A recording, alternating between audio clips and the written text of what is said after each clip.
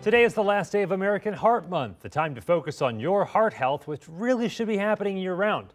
Cholesterol has a huge impact on your heart health, and now researchers at Flourish Research, previously Clinical Trials of Texas, right here in San Antonio, are trying to measure that risk in a new study that you may qualify for. About 1% of people in the United States have had their Lp(a) checked. So most people do not know their Lp(a), even though it's such a threat. Dr. Baum says LP, or lipoproteins, are made up of protein and fats and carry cholesterol through your bloodstream around the body.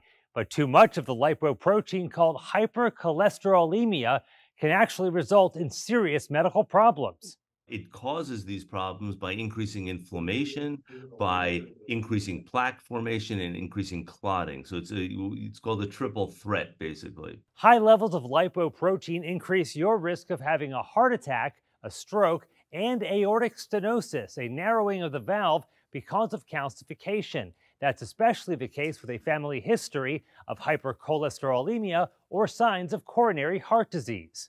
It's like an LDL particle, LDL being what's called the bad cholesterol. Lp(a) is a similar type of particle. Lowering the amount of lipoprotein in the blood is so important that Flourish Research is conducting a study, and they still need more volunteers. If you've had a cardiovascular event, you should look into this because you might qualify. And then people who are at higher risk for cardiovascular events might also qualify for this study.